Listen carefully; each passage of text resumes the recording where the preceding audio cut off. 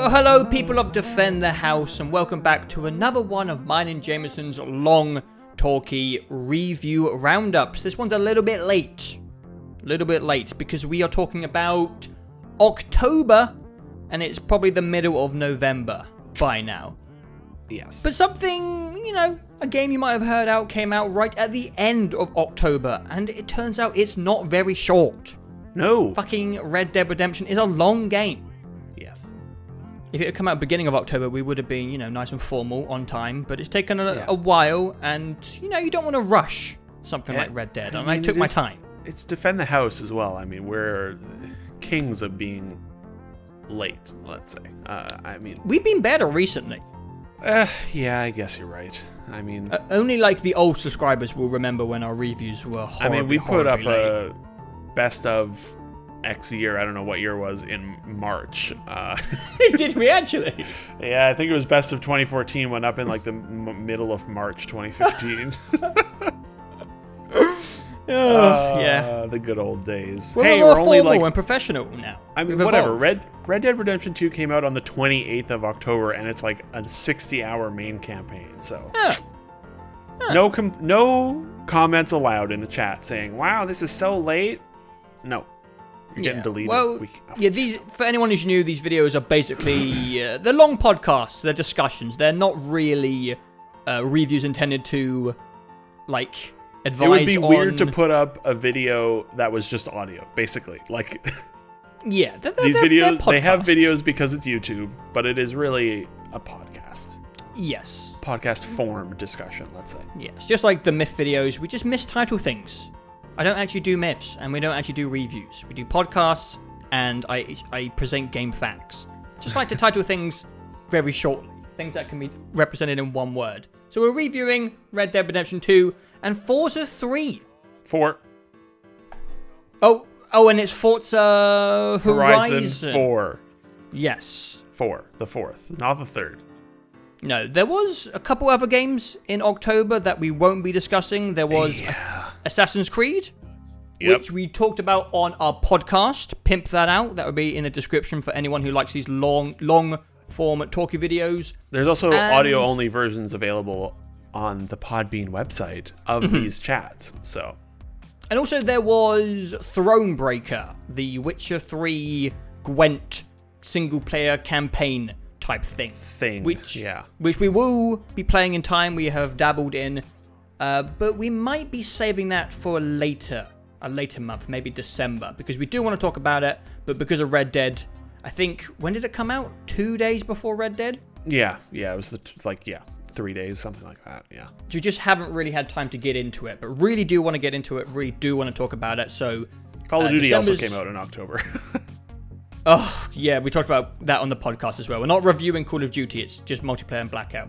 Yeah. So, we are talking about Red Dead first, because it's going to be a long chat. As you can probably see from the timestamp, there's a lot to discuss in this game. A lot of thoughts that have been rummaging around my brain while going through this long journey.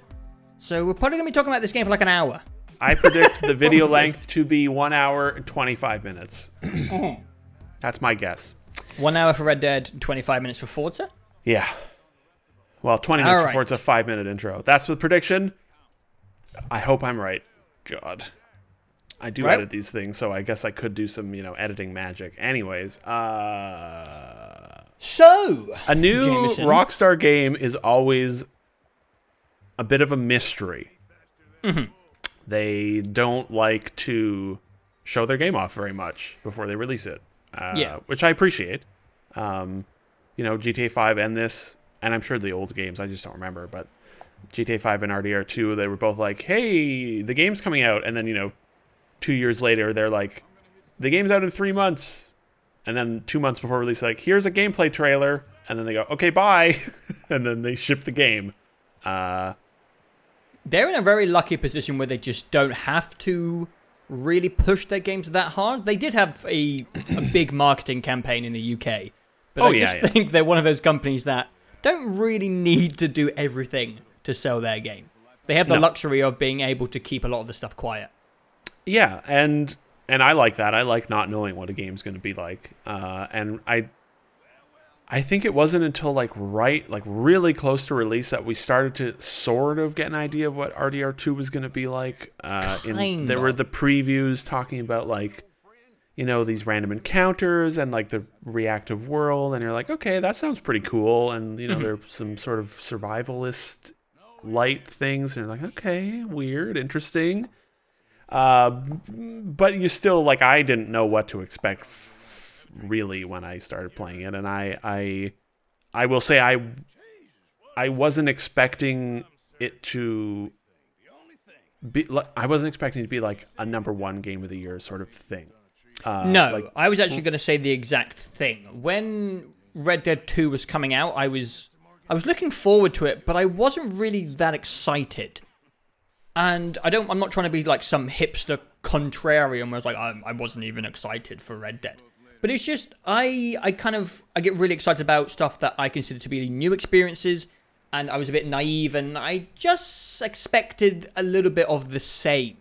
I don't want to say GTA, Rockstar's games have been formulaic, but they do have a format for their open world games, and I just was expecting more of the same, and I was excited for more of the same. But I think the biggest surprise about Red Dead 2 is that it is a surprise. Red Dead 2 is really surprising. I did not expect it to be... Some aspects are very surprising, yeah. A lot of the package, I think, is quite surprising. Yes. No, I agree. 100%, yeah. I think Rockstar games have always been pretty amazing, but in a way that they never quite...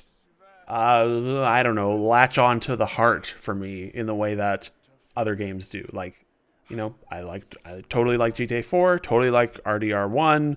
GTA 5 is great. I would never put any of those games at my #1. No, and there's just I agree. There's just something missing with them that I just don't. You know, I like I said, yeah. I don't have like a deep, heartfelt attachment to those games. Well, I think the GTAs are just they're too satirical to really put your heart in them. And they're kind of mean as well. GTA 5 is a very mean game in a way that I like, but it's sort of hard to be like, oh man, I love GTA the way that I love The Witcher 3 or something. It's like, no, that would never happen. Yeah, I would not have put any of Rockstar's work in my like top 10 of all time. No, probably not. But but they've always been good. Like they've always been very good, and they've always been kind of amazing, like technical achievements. You know, massive quantity of stuff and activities for a single player experience. And RDR2 certainly fulfills all of those. You know, it is a very big, very expensive, very impressive game. Yeah, I think we should start with some of the stuff that you realize very early on in this game. There are some things that this game does better than any game has ever done. Maybe specifically in the genre, maybe ever. As you know, I'm gonna be confident and say that some of the stuff it does in this game, it does better than any game ever. And I think a good place to start, you know, you can choose if you want to pivot in a different direction to kick it off, but maybe we just talk about the world. Sure. We got to start somewhere, and there's a lot of aspects to an open world game. Yeah. So I don't know if you want to start with story, or you want to go into it. No, world is good, because that's definitely the thing that is probably the most long-lasting, like impactful that I think this game will have. You know, where it's like the world and the way they built it and the reactive nature of it, which we'll talk about, is sort of like, oh, I'm gonna be worried that like it's gonna ruin other games for me. For the first like 2 hours or 3 hours of Hitman 2 when I was playing it, I like someone in the crowd is like, "Hey man, what's up?" And I did the button prompts. I held down left trigger and it was like I wanted Agent 47 to be like, "Hey, what's up, man?" But he didn't, and I was like, "Shit, this isn't Red Dead, right?" I've done the L2 things in other games since. Yeah. I think I tried it in Spider-Man because I was playing a bit of that the other day. I was like, oh, fuck. Yeah. Okay, so... So yes, sure, let's talk about the world. Yeah. The reason I wanted to start with the world is because there's a lot of things in the game, and we're going to talk about, you know, the gameplay and the story. But I feel like the world is maybe almost revolutionary in the technical ways that they pushed it forward. Yeah. That the first couple of days of this game really... It was the first time since maybe playing Uncharted 2 where I got that futuristic feeling where I could have believed that I was playing something from 2 years in the future. Yeah, it feels magical. It feels like a next generation title because of some of the stuff in here. You feel like it's very strange to play stuff you haven't even seen. Like, you expect to see tech demos for this stuff at like CEX. Not CEX. What's the tech show? CES? CES, yeah, sure. CES. Like, you don't expect to see this stuff for the first time when playing it with a controller. Yeah, it's like, in your here's hands. NVIDIA's AI tech demo on like a $10,000 PC or something. Yeah, and I haven't got this feeling since, like I said, I remember playing Uncharted 2 for the first time, and it was the first time I'd seen a game really feel cinematic and like a movie, and I was like, this feels like from the future. And the first 2 days before, you start to not get used to the quality of the game, and what's the word I'm looking for? When you get used to something because you're in it so much. Acclimatized to it? Dull to it maybe a little bit? Or you get accustomed to just the way that Red Dead 2 is, but during the honeymoon phase of the first couple days of Red Dead, it was extremely, extremely impressive. And we should talk about what they've done to make the world feel so alive, because there's a lot of things this game does great, but this is like a technical achievement. And yeah, well, technical maybe. I don't know what the right, but it is an achievement. And it's weird because I don't even, it's like, do we need to describe these things? I don't even know. Like, I feel like everyone's played Red Dead. We're talking about the ways in which you can bump into someone in Valentine and say you're sorry and have like numerous lines of unique dialogue that are written for that encounter, and then you run out of town and someone is tries to rob you and there's unique dialogue for that, and then you explore a house and you get drugged and they try and steal your money and there's unique dialogue for that, and like that sort of stuff I presume is what you're referring to. The amount of unique character animations and dialogue is incredibly staggering. Yes, and it's a very Rockstar. I feel like it's weird. It feels revolutionary, yes, but I also feel like no one is going to be able to do it. It sort of makes me think a little bit of The Witcher 3, where it's like, man, they did so much story that was so good, it feels unfair to expect other games to be able to do this. Like the manpower you would need to do something like this on the scales. Red Dead, there's been some numbers floating around. It's like 2,000 people, 8 years, like 5 years of mocap, like Jesus. It feels, it's a recurring theme, I think, with this game. It feels unfair to everyone else that's making games. Yeah, it does. Because Rockstar is pretty much the only company on Earth that can do this. They're the only ones that can afford to do this. Yeah. They're the only ones that have the staff and money to spend 5, 6, 7, 8 years, hundreds of millions of dollars making a game with so much bespoke content that is missable as well. Like, you could just mainline the story in 30 hours and see none of this stuff, basically. So it's weird, yes, like, throughout playing it, and still, while playing it for capturing for video purposes, I'm still constantly seeing new things. Like there's I don't know if you've seen one of the encounters outside of a gunsmith where they buy the gun and they like shoot, the other person gets shot by the newly purchased gun. No, haven't seen it. See, there are like 3 variations of that, because I saw that happen in Rhodes, and then yesterday in Strawberry the same event was happening. I was like, oh, that's just going to be the same event. But then I turned around and looked, and it wasn't. The guy ends up shooting himself in the foot, and it's like a completely different version of this random encounter that can happen. And that just sort of keeps... The random encounter quantity is just absolutely nuts. It's ridiculous, yeah. And that's just like the recurring theme, I feel like. It's scale and detail on a level like never before seen. No. In a way that feels illegal. Yeah. It's like, you guys are cheating. Like, you can't expect other people to be able to do this, other devs. Like, this is the next game I expect to do this is like GTA 6, you know, like, yeah, maybe Cyberpunk. I don't know. I think the best example of it that deserves the most praise is definitely the camp. Yeah, the camp feels like they had 20 people in mocap for a week or like a month, and they were never allowed to leave. It feels so organic, and it feels like real people living out their lives, and you can just, it's so good to just spectate and see what they do. Yeah. And the seamlessness of how you can integrate into it. Like in the main world, you have these white little blips on the radar, which signify special events. I personally could have done without the white little blips. I understand that they're there so you don't miss content, but it would have been nice just to investigate because I heard something or I saw something. But the camp doesn't have that. There's no white blip saying, hey, there's a celebration going on or there's a sing-song.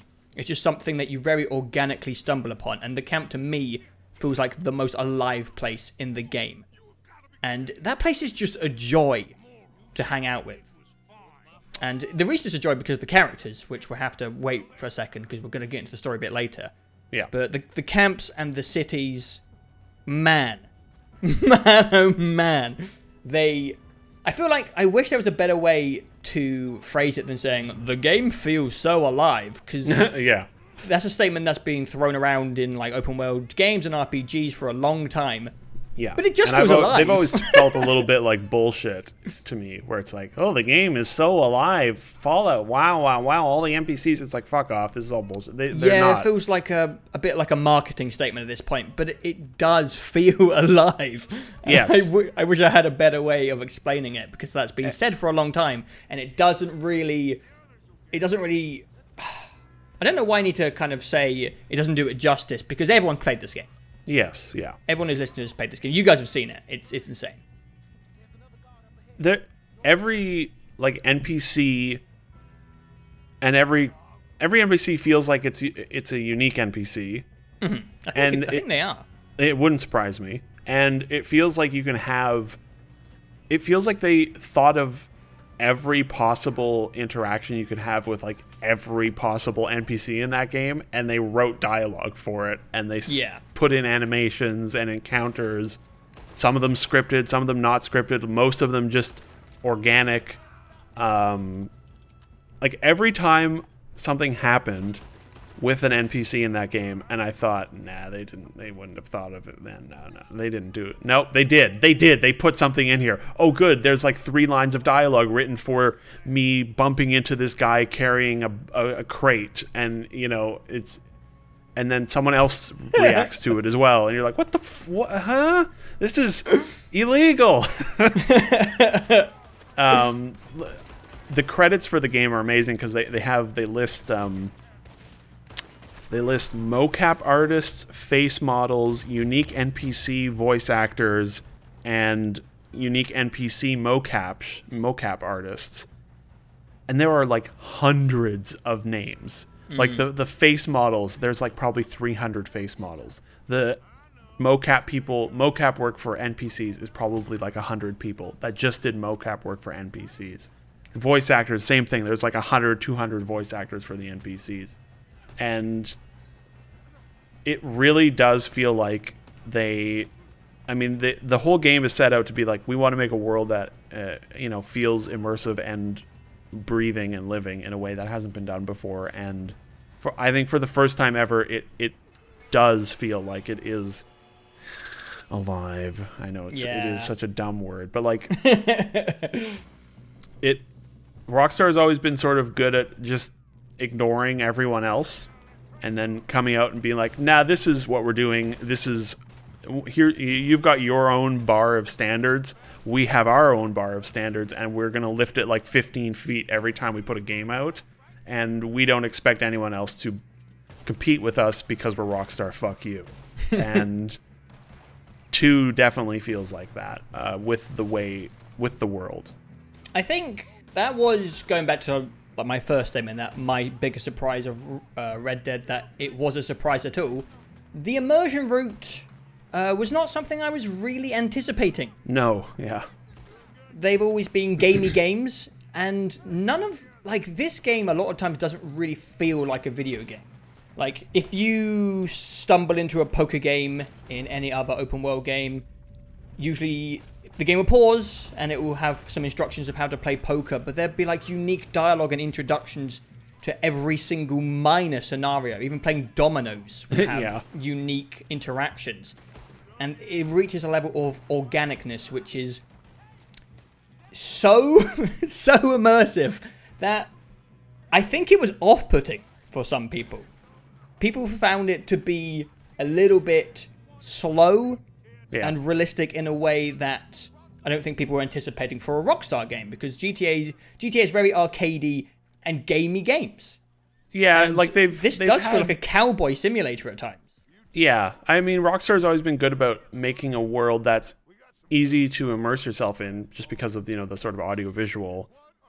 Their characters have always had a certain feel to their movement, a little animation heavy, a little heavy in general.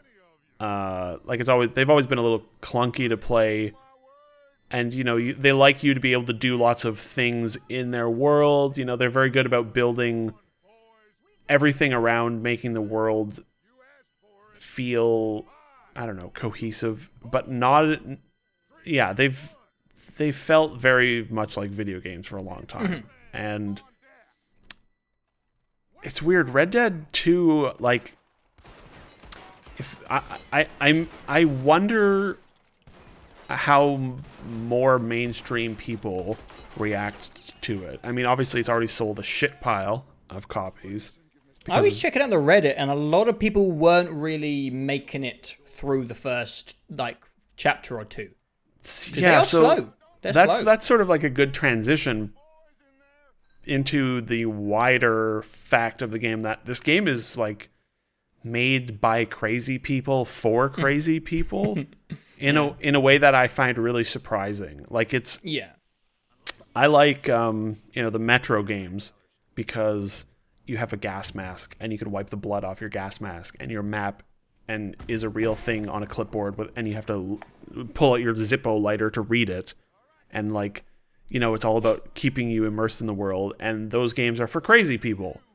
And when people say, fuck Metro, I'm like, it's okay, I get it, I understand. And Red Dead 2, it's like, they made a whole game for someone crazy like me. Yeah, and I did not expect them to... that really is a pivot. Yeah. There are gameplay mechanics in this game which are fundamentally not very enjoyable, and are literally just in there to make it more immersive. Yeah. How many times did you forget to take your fucking guns off of your horse before going into battle? More than I care to admit. And how many times did you forget to whistle to your horse to follow you as you went off in a wagon for a mission? More than I care to admit. And then your horse is 500 miles away and you're like, oh, fucking hell, I'm nowhere near. I've got to walk for 20 minutes because I didn't tell him to follow me. And there were times where I was like, I don't know if this was the right call to do this, because it would have been more fun, to do it this way. But they were so committed in a way that is really surprising.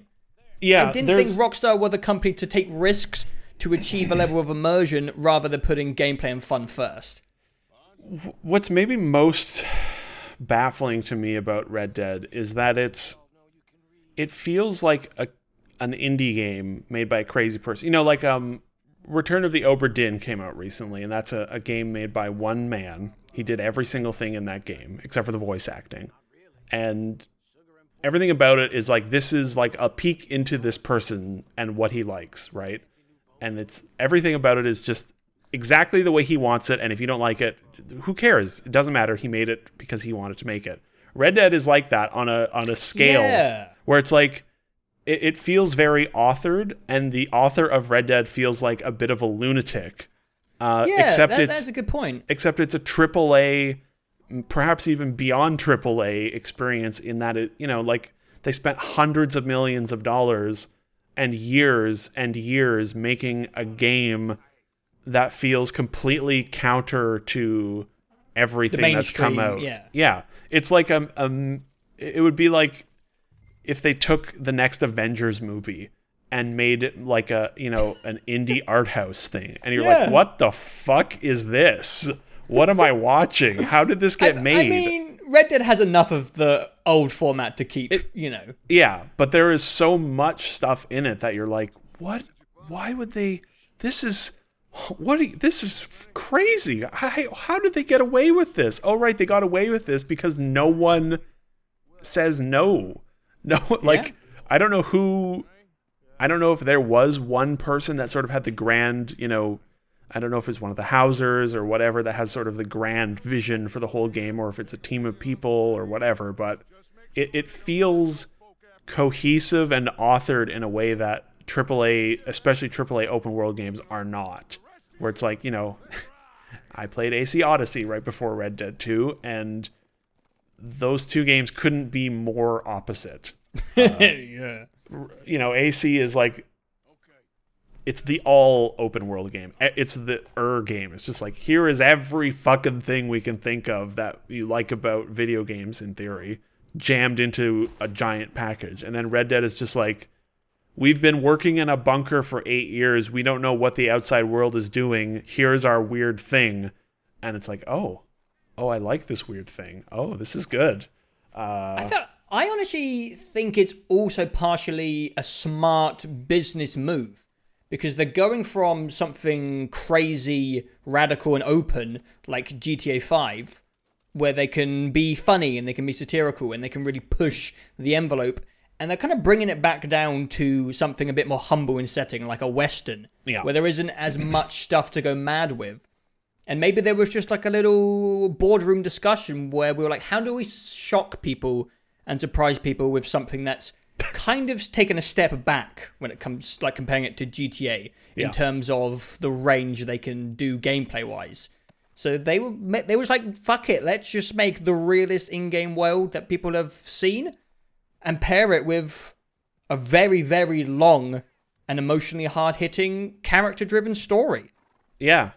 And I think the deviance from GTA 5 is what was so surprising and most enjoyable, because I remember playing Red Dead 1 and I didn't really think it was that different from GTA 4. This might be me as a kid, not really being that observant, but I just don't remember them being that different. I think you're 100% right. And again, I played all of Red Dead 1 in 3 days over the summer the year it came out.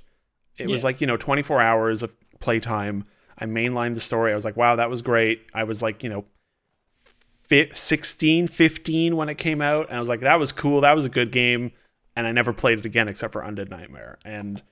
But looking back on it and, looking at some of the story stuff and remembering it as I would play through Red Dead 2, I'd be like, oh, I vaguely remember like the Irish character and the snake oil salesman and like this and that. And I think Red Dead 1, and I remember also like people saying, oh, it's just GTA on horses. And that was sort of a meme. But like, I think that's kind of accurate, especially in comparison to 2, because the first game was like, there are a lot of like really dumb, like satirical characters, and it has a lot of like the classic Rockstar writing problems of, over the top, and John Marston being like, I can't believe I'm doing this again. Oh boy, I just want to get out of this, and I'm doing all this crazy dumb bullshit for all these crazy characters. Whoa. Red Dead 2, it's like the entire game was inspired by, these sort of newer sort of Western movies that have come out in the last like 10 years. And obviously there are many older ones, but like, it's like There Will Be Blood, or the main one is Assassination of Jesse James, where it's like, here's this 3-hour movie that's just like a real slow burn. Yeah. And it's about creating a world and atmosphere and filling it with interesting characters, and then just sort of letting you sit in that for a very long time without a whole lot happening. And We should maybe just keep saving story for a few more minutes, but okay. Go ahead. I was going to transition right into the story. Well, I was going to also say, like, you know, still on the gameplay front, you know, the way the character moves, the movement speed, the like animation priority of everything, those parts of it feel. It was weird. The first like 5, maybe even 8 hours of the game, I was like, I don't know about this. I was Me too. I was concerned. Me too. You know what? Let's save story for last. Let's talk about gameplay. Yeah. Let's go into gameplay. I wasn't. Okay, this is weird. I wasn't enjoying this game for the first like 10 hours or so. I really wasn't really enjoying it, and this might be a bit controversial, but I don't really think the game plays that well. No, it doesn't. The characters move better, but Rockstar games have always had this clunkiness where the character feels like a little bit fat and hard to move. Because I remember when I was doing one of the Myth recordings, I was doing, I don't know if you've seen Volume 3 when I make him fall in the geyser, but I was really trying to make him die from being pushed by the steam. So what I was doing is I was chucking a Molotov at my foot, and then I was trying to get in this pool of water at the last second to put myself out. But Arthur is so like fat and chunky that sometimes he'd have to do this whole like slow rotation before his momentum would start moving him into the... It's hard to describe. It's just clunky. And the cover system still kind of sucks. Yeah, and the shooting is still not very good on a controller, I think. Like, not on a controller, no. Yeah. I'm not a console shooter guy anymore. I haven't played a console shooter in a long time. Yeah. So I was really garbage for the first 10 hours or so. I like that the auto lock-on system is a little bit less forgiving than in GTA. I remember in GTA it was lock on, push up, shoot, and you would headshot everyone. And it's still pretty similar. Yeah. By the end of the game, you're pretty much locking on, pushing up, shooting. Yeah. But still by like 70 hours in, I'm still missing people. I'm still shooting people's hats off instead of headshotting people. So it's a little bit less forgiving, and sometimes you just have to take it a bit slower. But I just don't really think overall the game plays that well. And when you're 5 hours into the game and you don't have much money, so I'm getting frustrated at the bounty system which we'll talk about in a second. You haven't really got attached to the story or characters, and I don't like shooting on a controller. I just wasn't having that much fun for the first day. The main thing that was bothering me early on, like I never have been bothered by I was never particularly bothered by the character movement. That style of movement, I just don't really find aggravating. I remember people complaining about it with The Witcher 3 as well, where it's like Geralt has a bit of a spin up speed time before he's moving, and looting indoors is kind of clunky, and I agree it is, but it just doesn't bother me. And that's the case with 2. The movement is like he's very slow and clunky, and it is occasionally the thing that frustrates me most with the movement is when I go to try and sleep, and you have to like find the perfect little angle where it's like, oh, there's the Y button so I can sleep. Yeah. But for the most part, it didn't get in my way. What I was annoyed with, I mean, obviously I was also missing all my shots like completely terribly, and I didn't realize, like, it takes a while to get used to the fact that you have to, recock your gun after every shot because they're old guns, which I actually really like that. It just was a little jarring at first, like that, especially that very first shootout where I'm like, I pull the trigger and nothing happens. I'm like, what the fuck's going on? And it's like, he needs to recock the gun. I think I know where you're going with your complaint, because the thing that I was most bothered by initially was learning to play the game. The L2 interaction thing I had some problem with. I kept accidentally pulling my gun out, and I was like, I don't want to aim my gun at this guy. I just wanted to talk to him. Of one-off control things. There are a lot of button combinations and controls changing depending on what you're looking at or what you're doing. I still mess up. I don't know why it's like hold triangle or Y to search a cabinet, but it's hold X to loot and hold X to close, or square on PlayStation. I never close. I never close either, but it's like, why wouldn't it be the same button to open, close?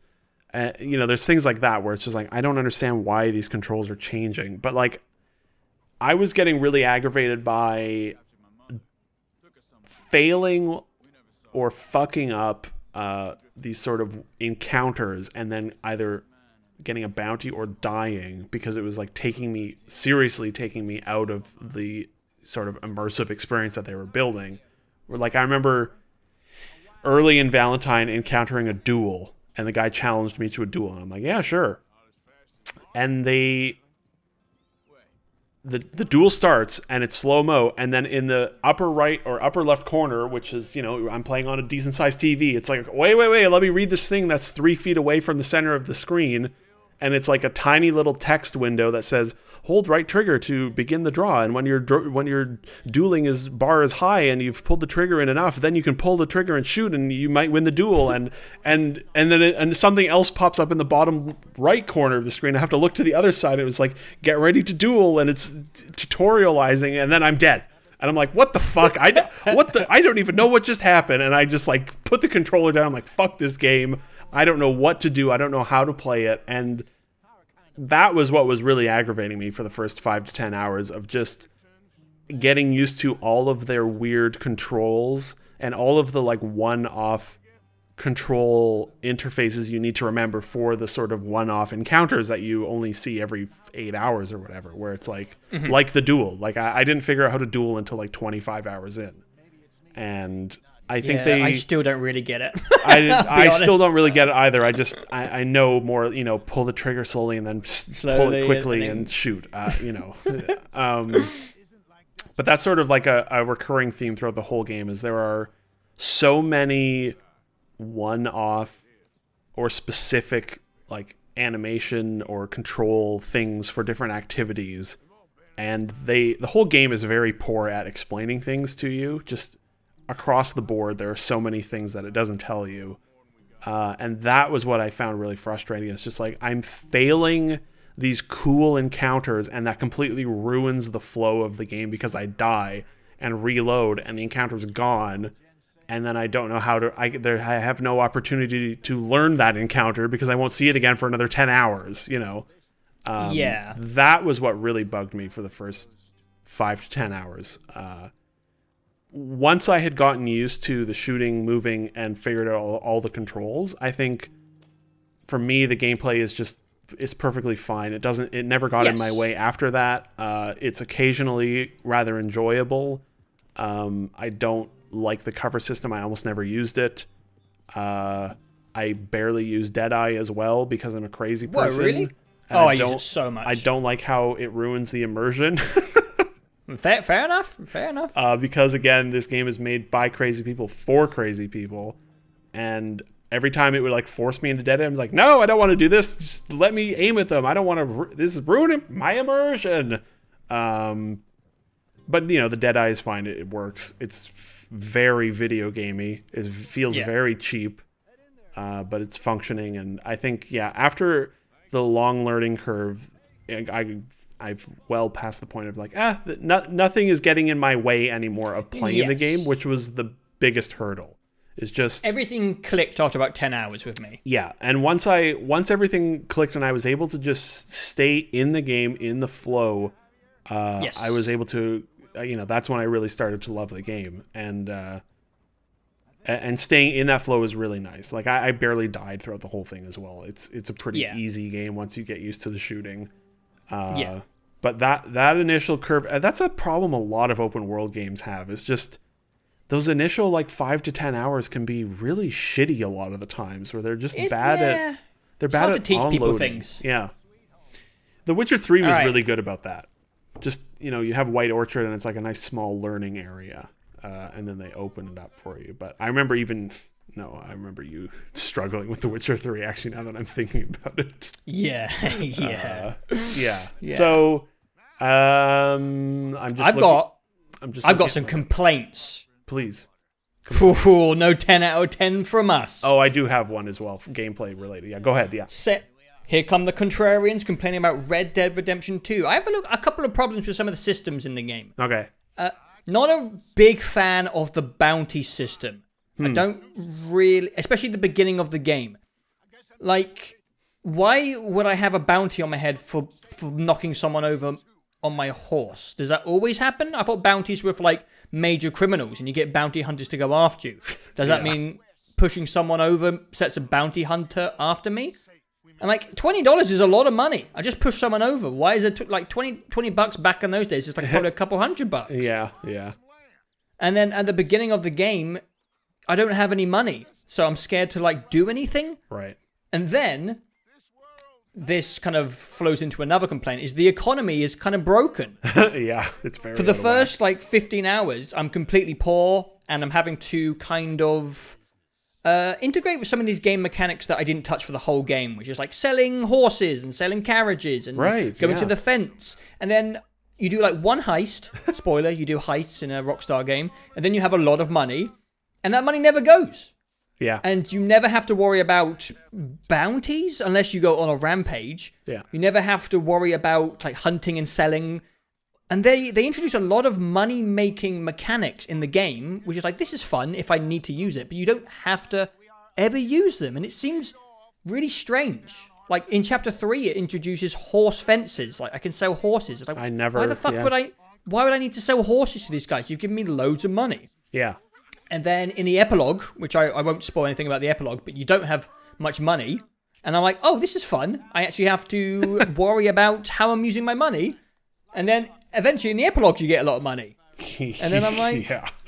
And I was talking to you in Discord, and I was like, oh, this is fun. Again, I have to think about... You have to, like, actually loot people and, like, sell their gold watches or whatever. And this person was blind on the street, and they asked for $1. I was like, I can't fucking spare $1 right now, mate. I'm sorry. Yeah. I'm really sorry. And it's just, they introduce all these possible ways of making money. And, like, survival in the Wild West is a big part of it. Like, surviving day to day. How am I going to get the money to eat today? Yeah. And it never becomes part of the game. And... which is fine, but it seems like they wanted you to, because they kept introducing mechanics and ways to make money, but you don't need to make money. I just thought that was a bit weird. Yeah. And this is kind of a similar complaint. There is a whole crafting part of the game where you can pick herbs and you can make tonics, but you just don't need it. Pelts. Yeah, I didn't touch it. You don't need all these herbs and these tonics, because the game's pretty easy. Yeah. Especially if you use Deadeye like I do. The game is not difficult. And you get a lot of tonics from looting guys. Is there a difficulty selection? No. I don't think Rockstar games have difficulty levels, maybe? I don't think so. I don't think so. So, yeah, like I would sit down at my campsite and it was like, do you want to cook this beef? And do you want to make this potion? I'm like, potion's not the right word, but I'm like, no. I'm fine. Yeah. I've got loads of stuff. I think I did 2 cooking sessions in my whole playthrough, where it was just like, I'm out of food to eat to fill the core, so I'll just cook like my 6 pork chops and then eat those like once every 5 hours. And at the beginning, I was spending like 10 minutes making the split point bullets. You know, when he gets a knife and he's like, and they do more damage. And you get 3 bullets for 10 minutes of work. And I was like, that's probably worth it, but I'm still just headshotting everyone. Yeah, it's a one-shot kill. They're all dying. Like, so I don't like when it comes to the bounty system, the economy, and the crafting system. They just don't really seem to complement the way the campaign goes, if that makes sense. Yeah, I agree. Yeah. They all become a little bit redundant quicker than I would have expected. Like, say the game ends and you do one big heist, and whoa, you're rich. So for post-game stuff, you don't need to worry about bounties, but you don't need to worry about these 3 core systems after like 20 hours, which I thought was a bit strange. Yeah, the bounty stuff never got in my way, because I don't really do dumb shit or like heists or, you know, I don't cause a lot of trouble in my open world games, and I didn't really like run into people accidentally very often. But I'm bad at the horse. I kept running into people all the time. Seeing everyone complain about it, I'm like, okay, I completely understand. I just didn't really get in my way. But the crafting stuff definitely is just kind of like, I don't really know why it's all there. Like there's a huge amount of crafting stuff with pelts as well, and hunting, and you know, you can get better satchels and all this clothing you can craft. And I'm like, I don't need to do any of this. No, and I think it's fine to have these immersive systems in the game because they're optional. And again, they all make you feel more like you are part of the world. Yeah. I just thought it was a bit weird that the campaign pushes you past needing to worry about them. Because it would have been nice to have to think about how much food I have on my person when I go out for like a long trip. I am down for those nerdy immersion moments, and you just don't have to think about them, really. And that ties into the couple of things that I was going to say, which is one, there are definitely times where I wish they had gone further with their immersive stuff, which probably would have been a bad idea. For most people, yeah. For most people, yeah. But for me, there are times where I'm like, and this was similar with Kingdom Come Deliverance, because Red Dead 2 is really like the big budget, somewhat more AAA friendly version of Kingdom Come Deliverance, which is again made for crazy people. Like, I wish that the food stuff mattered more, or there were times where I would try something or I would expect something to work in a realistic manner and it didn't, and I was like, oh, that's a bummer. Like when I was watching your myth video recently where it's like dipping a fire arrow into the water, I'm like, what are they doing? Like it doesn't put it out. Like what are you doing, Rockstar? Maybe it's like that napalm like substance that doesn't go out. Maybe, yeah. I'm just showing the facts. Maybe it's realistic. There are a few times where I would be inspired to test the extents of the game's realism, and it would let me down. Pretty minor. That's the problem when they go so far with immersion that anything that steps outside of that box is a disappointment. It breaks it. Yeah. And for any other game in the world, it would be a nitpick. Yeah. But when you set this standard, there was a couple moments in the game. I don't know if this is. I'll try not to put a spoiler thing anywhere in this video, but there is a specific part of the game where you have a lot of cash on yourself, and then you jump in a river and you swim for ages, and you also have like this nice watch on you, and I'm like, were the booze laminated back in those days? Nope. Would they survive a swim like that? Nope. And in the cutscene, you get out the water and you're like handing out these crisp wads. I'm like, yeah. I'm not sure about that, Rockstar. And again, it's nitpicking because it's a video game, and who cares? It's a heist, and they ended up in water. But it's just because they set the standard for themselves. And yes, there are a few times where they either didn't think of something, or they just, they were like, "Come on, it's a video game." That I wish that they hadn't. But it's probably for the better that they did. It's probably it treads a line of trying to. They're still trying to please as many people as possible. Yeah, they still want to sell their vision. 30, 50, 100 million copies, right? That ties into the core systems of mainly the eating part of it. I wish that mattered more, because if you don't eat, like, your health bar just takes longer to recharge. Yeah. It's like, oh no, like it doesn't really matter. I have my tonics. If I really need it, I have my tonics, which refill my health bar. And the eating stuff and the sleeping just sort of, it feels like it's there to make it more immersive, where it's like, oh, Arthur would eat and sleep, so you have to eat and sleep because sleeping has a good benefit. It talks about everything. Well, sure, yeah, I know, but like, but eating doesn't really. If you let all that stuff just drain, it doesn't really hurt you all more. I wish you were punished more for not eating and sleeping. We're the people who complain about the opposite stuff of everyone else. People are saying the immersion ruins the game, and I want them to go further with it. Yeah, we want more. Like, I was annoyed in Kingdom Come Deliverance when I realized you don't have to poop. I was like, what is this bullshit? This game is a fraud. Like, the apples in my bag will rot, but I don't have to poop? What? Maybe I don't actually need that in a game. But you know what I mean? It's just like, I wish that stuff mattered more, because you can just, there's a lot of stuff you can just sort of ignore, or you just do it because the game says you have to do it, like eating and sleeping. And I just wish that they had, I wish there was like a mode that you could turn on. Where it's I like, was do you want just about to say. Do you want... This is the fuck off crazy mode. This is for sickos. You want to play this mode? I'd be like, yeah, let's do it.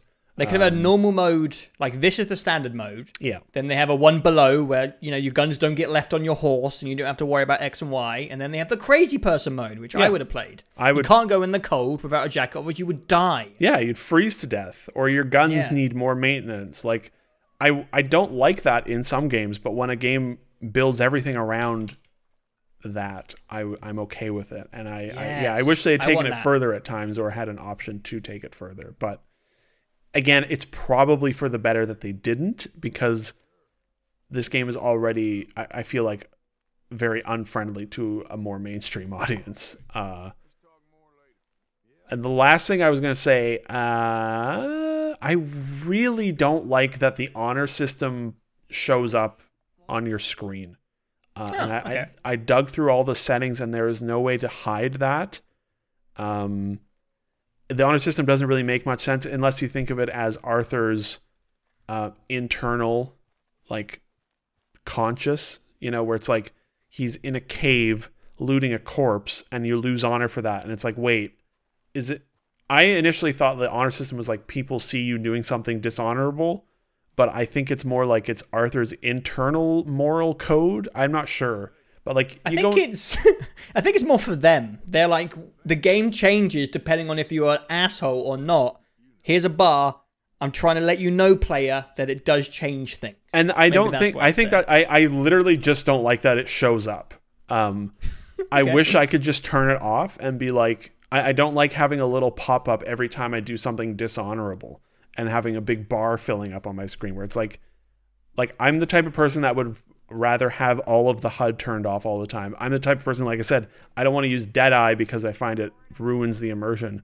When you rob a stagecoach and then a fucking red cowboy symbol with a minus in front of it shows up on your screen, I'm like, oh, I guess I did something dishonorable. My bar is going down. It just feels very video gamey, and I hope, you know, I'm sure the PC version, you'll be able to turn it off with mods or something. I'm just surprised that it's there.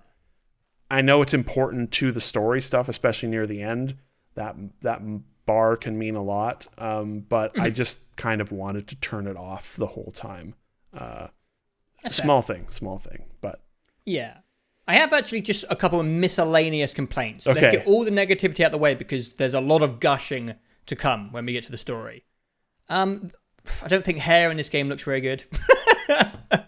The hair on the Xbox. I don't even notice it's under those good cowboy hats all the time.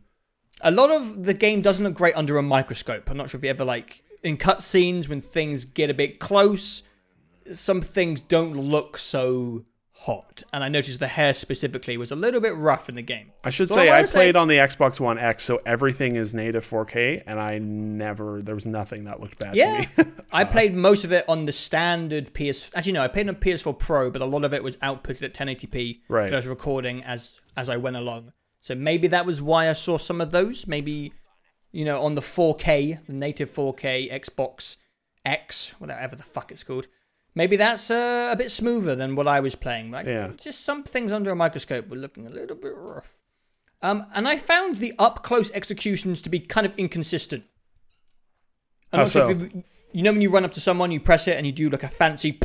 and their head explodes. Blow their head off. Sometimes it just wouldn't work for me. And I'd be like just shooting at their feet, and I'd be embarrassed. And then he'd punch me, and I'd die. And I was like, fuck's sake. I don't know if I ever knew how to trigger those. They would just happen when things got, like, frantic. If you just get up close and click shoot, you initiate the execution. Yeah, I never tried to do those. They always just sort of happen, and I was like, okay, what? And last, I actually don't know if I have any more complaints. I think Rockstar... I think they think they're sneaky with their... you ever done one of those quests where you go at day, but they want it to be set at night? So they try and sneak in this day-to-night transition. I'm like, you did not get away with that. I saw 6 hours just fade past. You didn't get past me. Yeah, I would notice that Some of those are so rough. Yeah.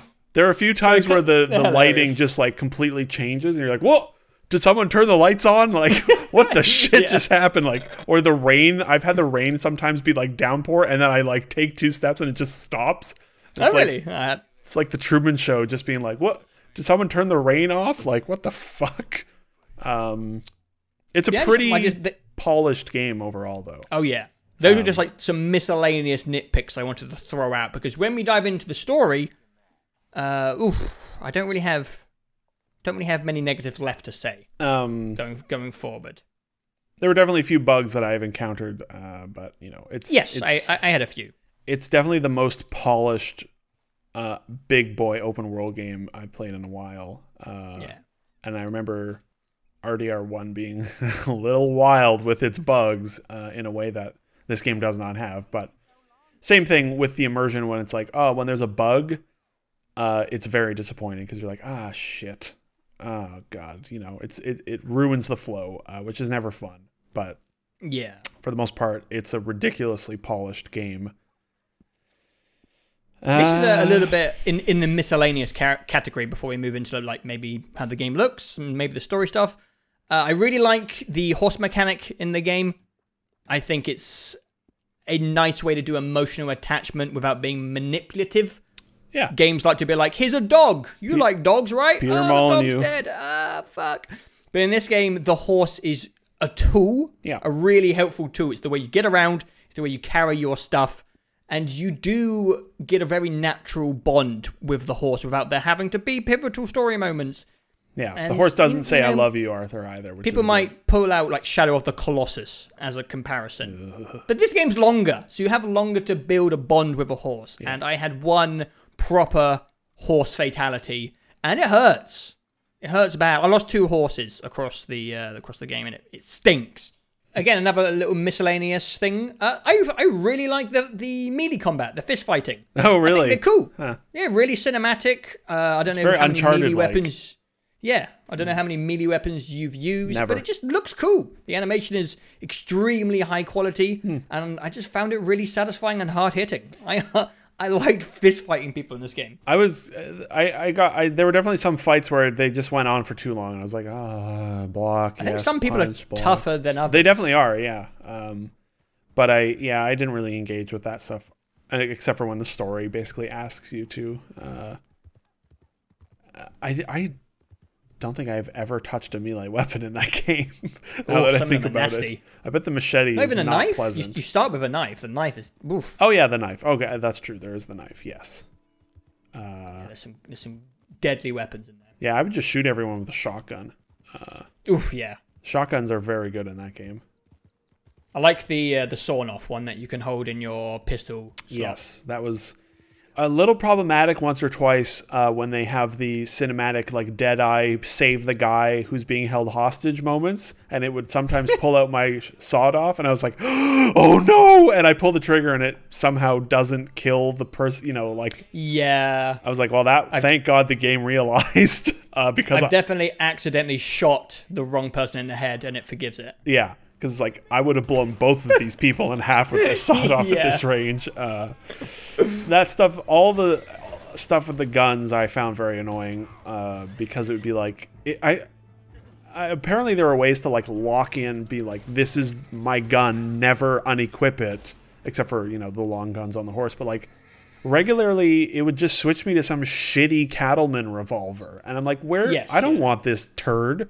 Where's Arthur's sick gun? Like... I used the double volcanic pistol. The volcanic pistol is very good, and the Schofield revolver, I liked that one a lot. And I felt like it was constantly doing it, where it's like, no, you've got this shitty revolver, and then also, you know, we've given you a bow because we want you to use the bow for this mission. It's like, oh, piss off! Give me my Lancaster repeater, goddammit. I don't know if you ever tried to main the bow. But holy shit, that thing is actually really, really deadly. It's incredibly stable. I use it right near the end. I just was like, I'm just going to use the bow for this mission. Yeah. Not even in sneaky, just like just against people aggressively, and it's really good. Huh? No, it's a good weapon. I use the Lancaster repeater because it has 17 shots or something in it, and that the bigger shotguns with 4 or 5 shots before you have to reload. That was pretty much all I used. I'm just looking at my notes here. I don't before we transition into the big boy else aside from story. The story stuff, there are some story things that relate to gameplay that I'll talk about, but no, I think that's about it. Story time. All right. Rockstar writing is weird because I think their parody, their like more goofy stuff, maybe is decent at the time and then ages very quickly. And then they have always been very good at doing, like when they want to do a hard hitting story beat, they're good at it, and those things hold up over time. But they've always had a certain style and pacing to their stories that they seem to have thrown in the garbage for Red Dead. Yeah, 100%. And thank God, because I think if this had just been more of that GTA style writing, it would have been very detrimental to the whole experience, I think. Go ahead. That was my opening statements for the Red Dead story. I think the Red Dead story is the biggest surprise. Out of all the things we talked about, yeah, all the things that we praised, the open world being almost a revolution in the genre and feeling like something from the future, I still think the story is the best part about it. The story is what the heart can latch onto properly for me. Yeah. Yeah. There's a reason television has become so popular. Yeah. Compared to movies, and it takes a long time to really attach yourself to people and stories, to characters. And Rockstar feels like the first video game which can afford to spend so much money in putting in quests where you just bond with these characters. And there's a lot of characters in the camp. And there hasn't been a game which I think respects time building with characters like Red Dead. Yeah. I think Red Dead might be the longest action adventure game in terms of original story content ever made. I think the only thing that can come close to it is RPGs. And I think maybe only the Witcher series is anything that comes close. You can't compare something like Skyrim where half the game is you wandering through caves. Not a story game, really. Yeah. I mean, The Witcher... The Witcher is much bigger, much longer, obviously. I would be interested if you were to line up Red Dead 2 and Witcher 3 and you were just counting the time spent doing quests, like unique scripted content, which would win. Because Red Dead 2 feels like the longest game ever made.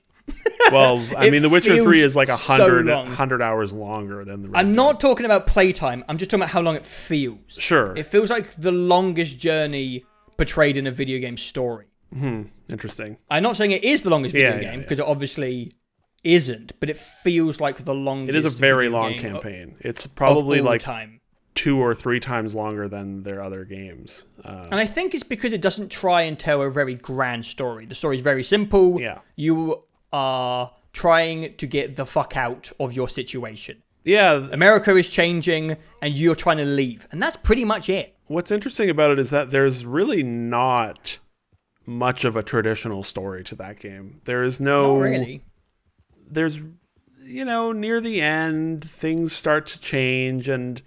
Yes. There's definitely like, okay, there's an end goal, there's a bit more of a villain, but like the majority of that game, which is a lot of it is the chapter 2 and 3, you're just like living the life of the cowboys with your buds and your gang. And it's shockingly small and slow. Yes. And very surprising.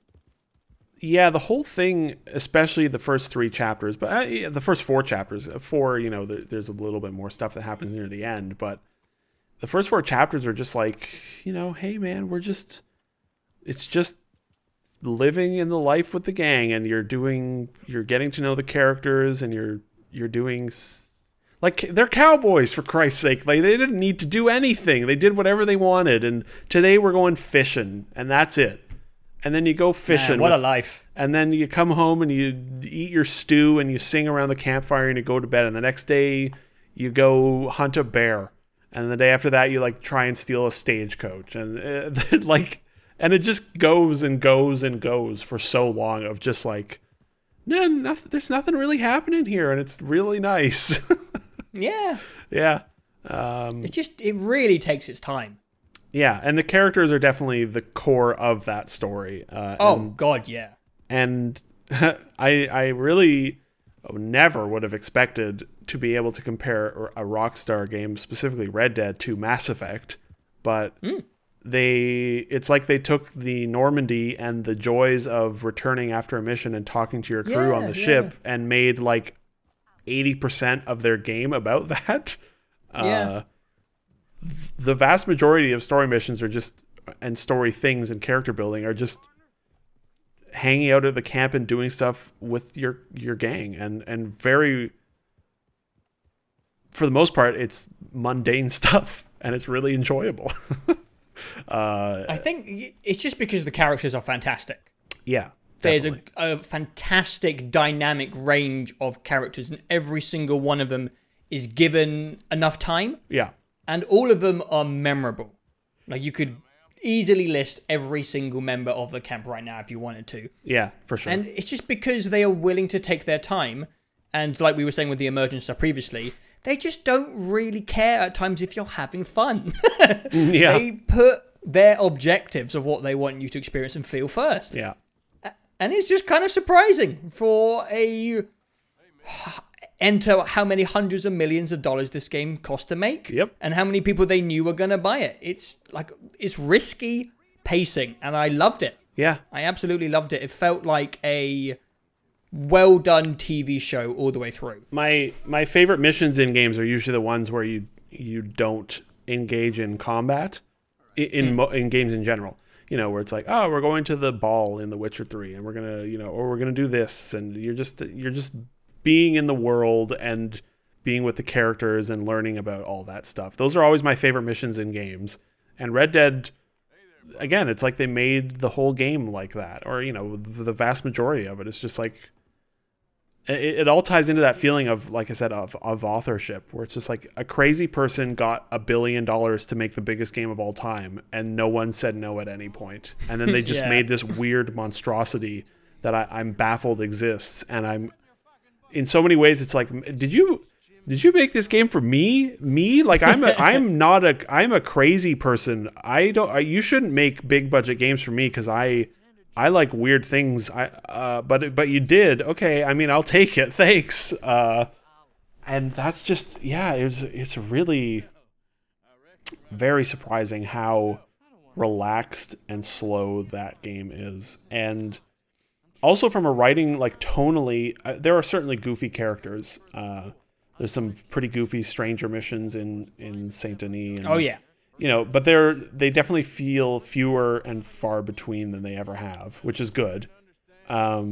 Because most of the writing, like a lot of the main writing in that game is really, I don't know, somber is not the right word, but it's very mature and reflective. Yeah, it's grounded. It's not. Yeah. It's a lot of gaming. It's a lot of characters knowing that the end of the world for them, the end of their world, is right around the corner, and not wanting to admit it, and not wanting to like confront the past and the future. And it's a very maturely written game for the most part, in a way that is really surprising to me from a Rockstar, because they have such a history of pretty goofy writing a lot of the times. Like I said, when they want to do an emotional and mature moment, they can, and they're good at it. But this game, it's like it feels like the writers aged by 20 years between GTA 5 and this. And they like had kids and had their kids grow up, and they're like getting old and like contemplative and reflecting on their life now, and they're writing Red Dead 2. But it's only been 5 years since GTA 5.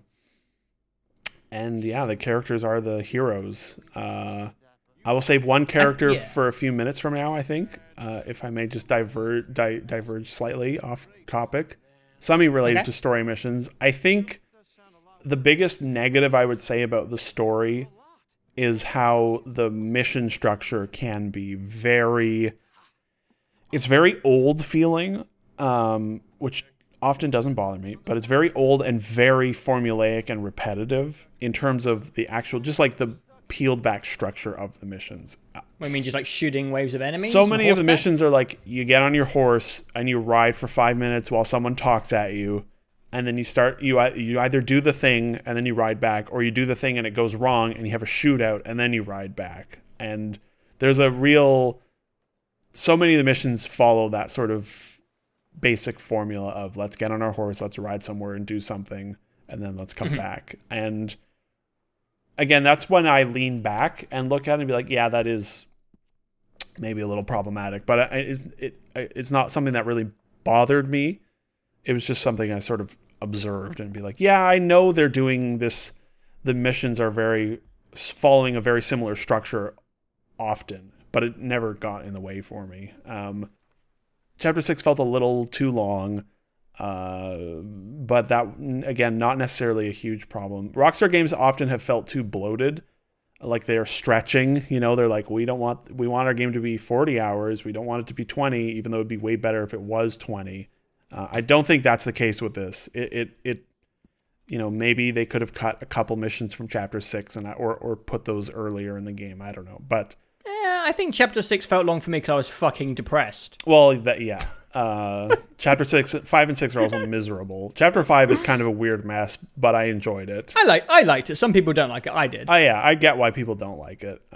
Yes, I can see it, but I like it. Another thing that sort of ties into those first 5 hours of learning, and this has been the case with every Rockstar game for me, and this is probably the oldest feeling thing in the game, is how restrained, or not restrained, how like constrictive the design is of the missions, in that you better play the story missions exactly the way Rockstar wants you to, otherwise you're going to fail. Yeah.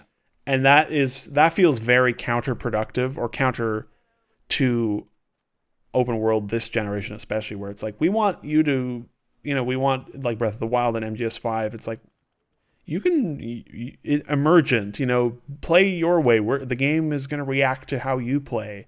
Whereas Red Dead is like, no, we've designed this story mission to be played exactly this way. You're going to take a sniper and do this. I think that's because they pushed, I think they went more for a Naughty Dog feel at times. Yeah. And they went cinematic. And that's how they've designed all of their story missions. And I think, again, when you lean back and you look at it, you're like, this is very old in a way that's sort of surprising. And the first few hours I was experimenting and failing, and then I realized, and this is every time with a Rockstar game, after a few hours I'm like, oh right, they want me to play it cinematically, and then I do that and I'm fine. Like, I like playing games that way. It doesn't bother me. It was just one of those things that like stood out initially, and then once I acclimated to just going to the yellow dot and doing exactly what the objective says, I was fine with it, and I basically never failed the mission again. But it was just one of those things that stands out as like, I don't think they needed to make their story missions be, free-form, like immersive sim. Obviously, that's ridiculous, but it just sort of stands out, especially after the last few years of a lot of games being pretty friendly towards emergent playstyles and experimenting in main missions. But they want to do their cinematic stuff, and I was very on board with it after a few hours of, again, getting used to it. And then I was like, okay, we're good. Let's do this. I feel like this is the first time they've ever really successfully pulled off very cinematic feeling quests. I know they've done big stuff in GTA, but I don't think it was going to ever click until you can make the game really look the piece, if you know what I mean. Yeah. GTA 5... And we haven't talked about graphics yet.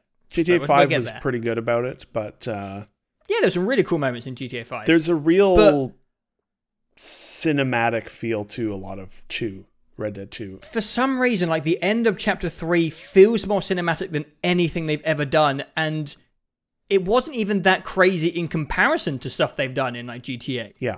It's a very low-key mission, but it's... The way it played out and the way it looked just felt... It felt so much... It felt... I don't know. That was Naughty Dog level stuff. Cinematography and music usage in games is it's not good enough most of the time. Like, cinematography, especially in games, is very just like shot, over the shoulder reaction shot, you know. And then the action scenes, it's like they stick the camera close and do whatever. But Red Dead's very good about framing things when they want to. That's true. Like the end of chapter 3, the way the camera, the placement of the camera is, and the way it's lit is very important. So good. And that ties into the music. The music is the soundtrack of this game is incredible. Oh my god, the soundtrack is so good. They have like lots of good, nice ambient world music. That the original music that they composed for, well, it's all original, I suppose. There's no licensed music. But like, you know, the sort of traditional musical instrumental stuff that they use, that stuff is amazing and can get like really, really sinister, like borderline horror movie sounding at times. Yeah. I think my favorite use of that was when they are Dutch and Arthur talk about going into Saint Denis for the first time. That was my favorite like use of dark music, because these are cowboys. They hate big cities. I also don't like big cities growing up in the country. And they're like sitting outside of Saint Denis, and there's just this like really creepy like just like droning malice in the music, and I'm like, yeah, that's a big city to me as well. Let's not go in there. My favorite song, how do I say it's non-spoilery? Yeah. There's a track that comes on after chapter 5. You return to a location and something happens, and there's a confrontation, and there's like a really sharp, striking, horror-like soundtrack going on through that whole scene, and it was so good. Yes. I've been looking for that specific part of the soundtrack for a while, and I haven't found it yet. Yeah, they haven't released the soundtrack yet, and I'm desperate for it, because it's really good. Like, it's so, I mean, like everything in the game, it feels like they wrote bespoke music for every single scene. There is like a staggering amount of unique music tailored perfectly for what's going on. They did this in RDR1, of course, but they use lyrical music written for the game as well. And it's very, very powerful when used properly. And something that games don't do enough of. The Supergiant games are good at it. Bastion, Transistor, Pyre all have a good song or two with lyrics that is really well used. Red Dead does it so well. There are a few pieces of music that are really, really tremendous. I could be wrong, but I think they actually used the kind of the more menial background stuff for when you're just exploring the world. I think that tonally changes over time. Oh, I would say. I could have been wrong. Yeah. But the stuff in chapter 6, it was all kind of very somber. Yeah. All the stuff when you were riding around, and it rained a lot in that chapter as well. Yeah, I noticed that. I wouldn't be surprised if they sort of subtly tweaked those things. The soundtrack, I mean, GTA 5 has an amazing soundtrack, the original soundtrack. Like, they got Tangerine Dream, and there's a lot of good original music written for GTA 5, but Red Dead's is better. And so good. Very like all over the place, and in a way that really, really works. It was borderline experimental at times. Yeah, some of it feels like really modern. Like, there's a few shootout soundtracks that are genre. Like, they sound very modern, but they're not. The soundtrack's real good. So I think the last thing that we haven't talked about is my personal favorite thing in the whole game. I feel bad calling him a thing. Arthur motherfucking Morgan is the best video game protagonist of all time. Yeah, sure. I have never liked a video game hero, protagonist, player character more than Arthur Morgan. He is great. I have written down Roger Clark. That is the name of the voice and face of Arthur Morgan. What a tremendous actor. Capable of so much variety. Rockstar protagonists are maybe not the best all the time. They can be a little all over the place tonally, and a little I need to get out of this life, but I keep doing these bad things. Oh, goddamn, Arthur, you're so good, dude. He is a great character. He's like funny and cheeky and really sad. Yeah, he's got enough good in him to make you root for him. Yeah. He's not just a bit of a dickhead. But he has his faults. He can be a real scary guy at times if he needs to be. Yeah. But he is like a very exceptionally human character in a way that I really, really latched onto. And that took time, obviously, because it takes a while before you really start to understand who he is. But man, oh man, what a good character. Yes. They just do a fantastic job of all the characters. They Yes. are the stars of the entire game. Every character has its moments, has their moments. And I think they did an amazing job with Dutch. Yeah. I don't know how far I can go into it. I don't even know if stuff really counts as spoilers when you know what's going on in Red Dead 1. Yeah. But he has an arc. I'll just say he has an arc. And it's very, very slow and steady. Yes. In a way which I thought was like masterfully handled. And like by the very end of the game, his ending scene, I thought was brilliant. Yeah. They do a fantastic job of weaving art. Red Dead Redemption 2 story-wise feels like it was... It feels like they wrote this entire game before they made Red Dead Redemption 1. That's how seamlessly they sort of weave the two stories together. Like thematically, character arcs, like everything. When it was over, I was like, I need to go play Red Dead 1 right now. Yeah, it feels like one story. Yes. It doesn't feel like part 1 or part 2. No, it just feels like one. It's really, I didn't think they would weave them together so seamlessly, but they nail me it. neither. Tremendous. Really, really. Like, that was the thing that really made me love the game, is the story work. And Arthur and the characters around him are all... Yeah. Just some of the best work in video games in that department. Yeah, yeah. And you know, there was an interview probably the best with the cast recently. Like, they worked together for 5 years. And all of the stuff they filmed together on the mocap stage together. Like... And it shows, you know, these are, it's good actors working with good material, and they're working together. So there's that snappiness and the flow to dialogue that you don't get by recording things separately and without chemistry between actors. And yeah, it's really amazing what they do with the characters. Yeah. That stuff is all important as well if you want to make any sort of emotional impact on the player. Yeah. Like, I'm not going to care when people eventually die in the game because, you know, it's a big gang, it's a Rockstar game, and stuff goes wrong. People die along the way. Yeah. And, you know, you have to put in the work for people to give a shit. Yep.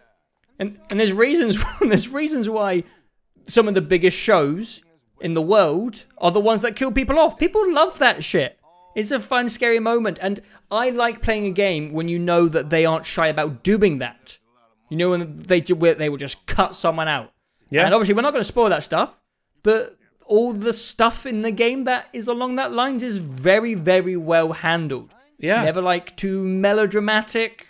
You're always attached to the... I don't want to say too much, but it's very well done. Yeah. I had a lot of like my jaw like hit the ground. There were definitely a few times I was like, oh, fuck. Yeah. And you know, yeah, they make you care about the characters, and when they take characters away, it hurts, and you're like, man, that was... They're very tactful about it as well. Yes. It's not like The Walking Dead where you're like, oh shit, that guy died, or Game of Thrones where like, this guy's definitely dead. Yeah. I never really felt confident about the fate of anyone. I was like, is he gonna die? Is he gonna live? And if you can get that balance right, that's when you can get suspense pretty easily. I think I never really thought about like, oh, what character is gonna live or die? I was just like, you know, you just go about your daily life in that game of like, oh, the characters are here, and then nope, you know, something terrible happened, and you're like, oh Jesus, I wasn't, oh shit, and it just sort of hits you in a way that like a real out of nowhere death would, where you're just like, whoa, yeah, I wasn't ready for that. Yeah, well, we have been talking mildly about stuff. Yeah, but you know, it's nice to. Like I said, the Red Dead or the Rockstar games have always been good. I've always enjoyed them, but the story stuff in Red Dead 2, if it wasn't the way it was, I would feel the way about Red Dead the way I feel about most of the Rockstar games, which is like, hey, it's very good, does some really amazing things. You know, top 5 for sure of the year, no problem. But I've never emotionally been attached to Rockstar games and their characters, and this one was the first one that I really did get invested. And that was definitely, I agree when he said it's the most surprising part of it to me, I think, is just how compelling the story stuff is and the character work. It's the best character-driven story, maybe game story, that I've played. Yeah, probably. Games are so rarely character-driven, you know. It's so... I'm a big fan of character stuff. Oh, yeah. Tales from the Borderlands was one of my favorite games. Yeah. Just because I absolutely love the characters. And if you can put a good group of people who I'm attached to, and I get to explore, do stuff, and bond with them over a long time, and it's high quality, I'm just going to love it. And it's the best in video games. I don't know if that's a bit overconfident to kind of state that objectively, but I do think this might be the best character storytelling in video games. Yeah, it helps that it's like over such a long period of time. You know, most games don't get to do so much for so long. God, the campaign is so long. It is a long game. It's like 60 hours to do the main campaign. Yeah. But I think it was important. There's not many games that really feel like a journey. Yeah.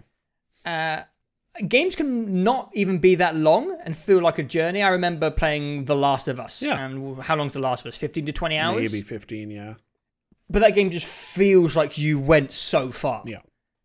You know, like when you watch Lord of the Rings, and even though it's only a 9-hour thing, it just feels like everyone's come so far during those 9 hours, or 13 if you watch Extended. Always. And Red Dead was one of those games where, right near the end, before I finished Chapter 6, I climbed back up the mountain to where the intro was, which was only about 2 weeks ago when I played it. And it just felt like 40 years ago that I was up in those mountains. And the journey, the way they pace the events and spread things out, it just feels like you go so far with these people. Yeah. It's masterful. I think it's amazing. Yeah, I agree. It's an amazing story. I do agree. Yeah. And without that, I would definitely not speak so positively or feel so positively. Like, it you know, it's like giving Witcher 3 like Witcher 3 is, you know, a little, but it's getting up there, you know, getting close. It's like, you know, you get that sort of emotional attachment to it that is rare for games, I feel like, for me, where it's like, The Witcher 3, Horizon, Red Dead Redemption 2, you know. Yeah, I think we're both very much story people. Yeah, for sure. Background of, I don't know, just watching too many movies or something like that. Yeah. But all my favorite games have been very much carried by a narrative. Yeah. I'm a big fan of stuff like Soma, The Last of Us. I like the original BioShock games. Obviously, those games are not just narrative. They are complemented by good gameplay, except for Soma.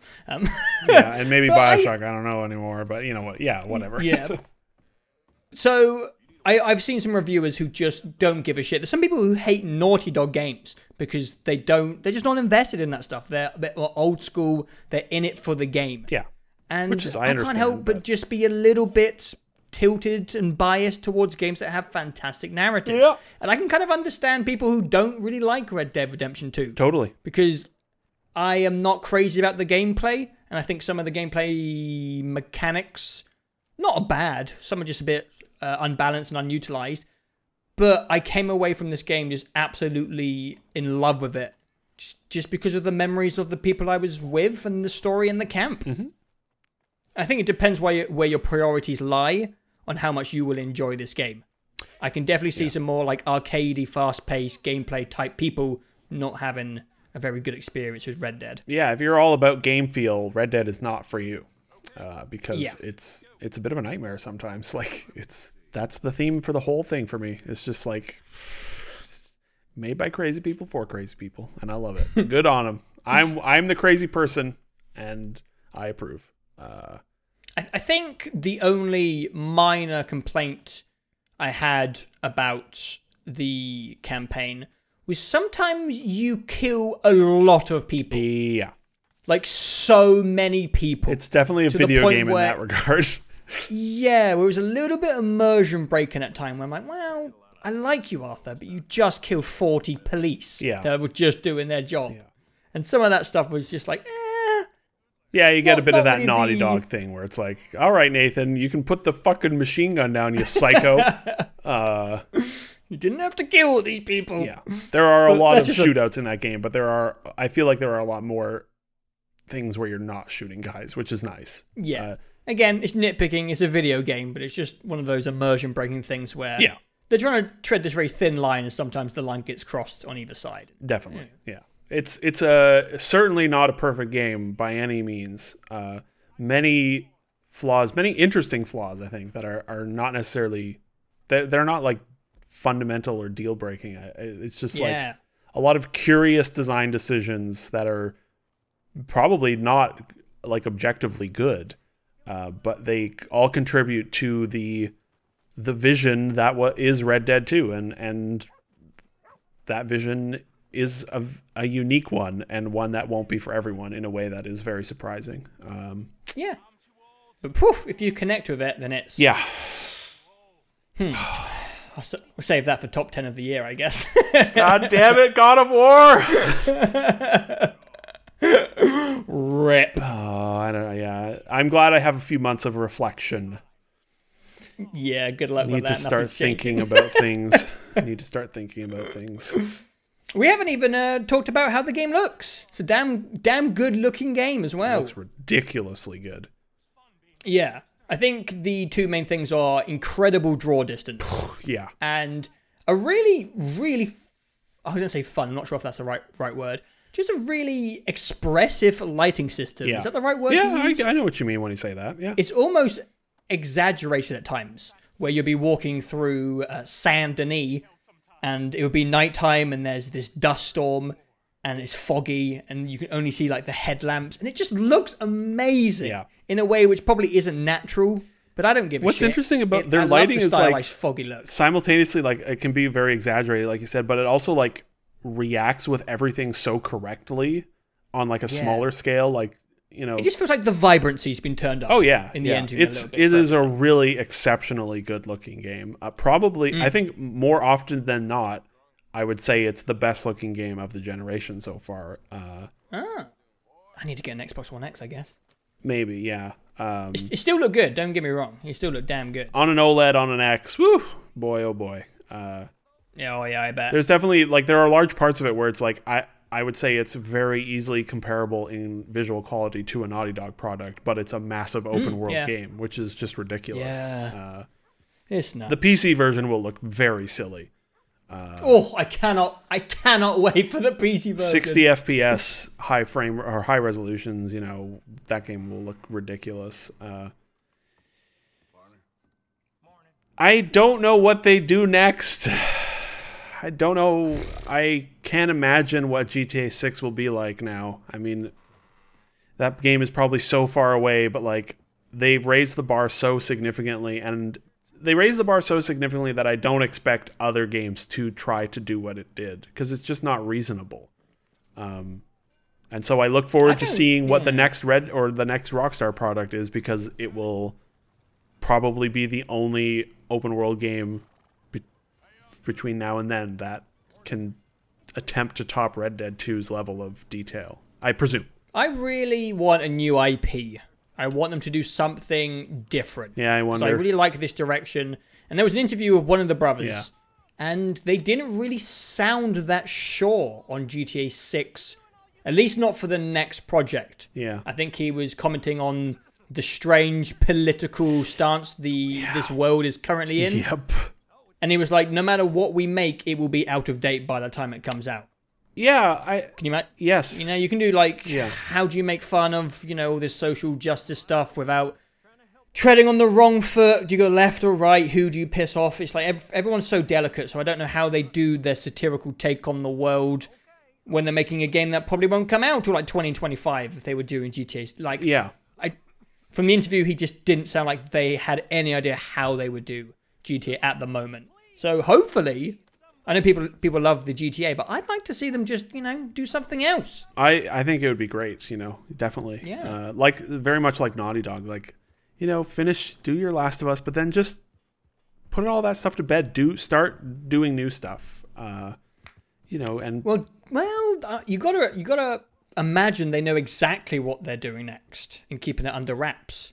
Yeah, but with the case with Rockstar is maybe a little trickier because those games are so expensive, and you know, like they're gonna need to make GTA 6 at some point to keep the lights on, you know.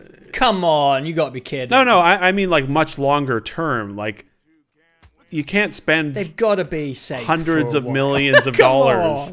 Like if they alternate between like here's Red Dead, it's fucking weird. Here's GTA, it's GTA. We made $12 billion. All right, here's the next thing. It's fucking weird. You know. But GTA was the most profitable piece of entertainment ever. Yeah, I mean, you would hope between GTA 5 and the success of Red Dead that maybe they can be like, why don't we take 10 years and not do GTA until like 2030 and instead do some other weird new thing? That I would love it. It would be great. Or maybe they don't do another open world game like Max Payne 3 was a linear action game. Yeah, I'd take something like that. You know, Rockstar Table Tennis 2 coming 2024. Or just something more along the scale of Horizon or God of War. Yeah, like a 20-30 hour something thing. Smaller. Yeah, I am fascinated to see what they do next. Because then we get a Rockstar game every like 3 years instead of 8 years. Yeah, I mean, which would be nice. Most likely, they're probably. I don't know. Yeah, I don't know what they do next. Same with Naughty Dog. It's like I don't know what they do next, and I hope it's something new and unpredictable. That'd be cool. But I also like. In my brain, struggle to think of Rockstar as anything other than the Red Dead and GTA people, even though they have done quite a few other things.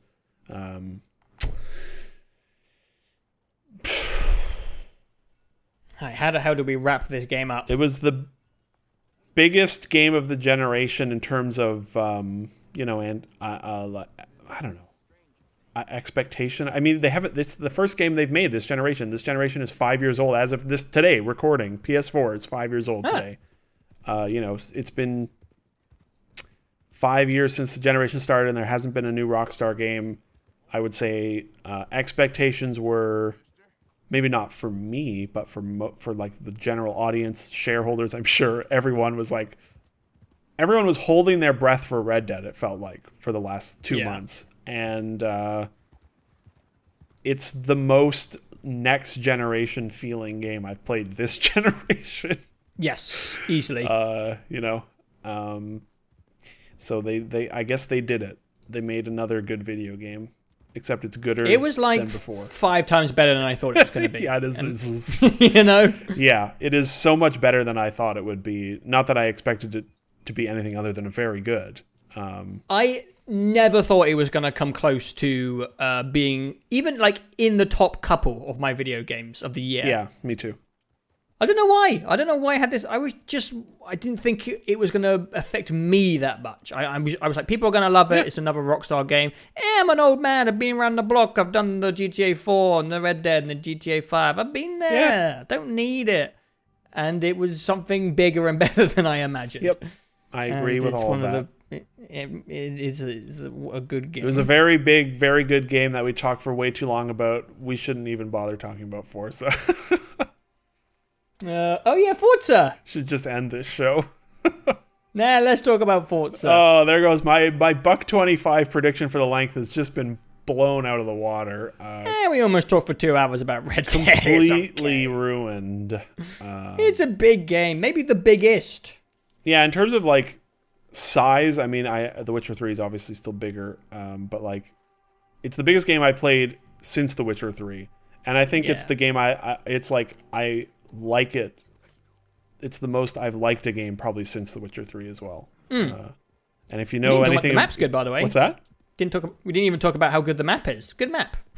Yeah. Good variants and places we didn't even talk about. Tons of variants. That stuff. I mean, yeah, there's like, so much shit in this game. It is a very gigantic, very good video game. The end. The Spoilers, end. Rockstar made a good video game, except it's... So how about those brum brum cars? How about them cars, huh? They didn't have cars in Red Dead. The cars were horses in Red Dead.